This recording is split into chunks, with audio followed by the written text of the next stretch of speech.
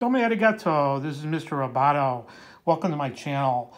I come to you with urgent news. I was flipping through this issue of the Uncanny X-Men number 200, which is from 1985. And as I was flipping through it, I saw an ad for Saturday morning cartoons. And look what I found.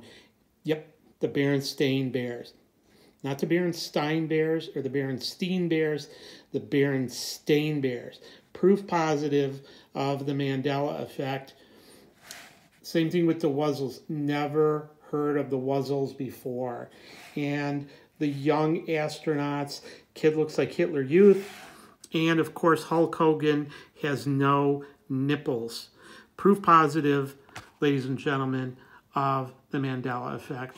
All here in the issue of the Uncanny X-Men.